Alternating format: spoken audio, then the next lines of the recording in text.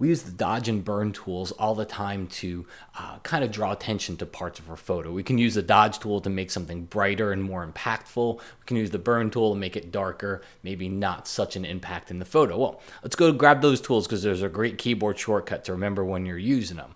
By the way, you can just press the letter O to get to either one of them. So let's say I'm using the burn tool. I'm using a really high exposure just to make it obvious what I'm doing here. So I'm darkening the bottom of this photo with the burn tool. If I want to automatically switch to the dodge tool, all I have to do is hold down the Option or the Alt key. All right, I don't have to do anything, and nothing actually visibly really changes on the screen. But now when I paint, look at that.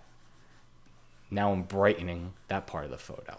Okay, if I let go of it and I start painting again, now I'm back into burn mode and I'm dodging. Same thing works if you're using the dodge tool and I'm painting over here and I'm brightening, hold down Option or Alt, automatically switches to the burn tool and reverses the effect. Well, thanks everybody. My name is Matt Kloskowski and I hope you enjoyed these tips. And if you do like them, I'm gonna ask you to do me a big favor, and that is click on that subscribe button that's right there. And that way you subscribe to my YouTube channel. Whenever I create new videos, you don't have to go searching around for them. They automatically get delivered right to you.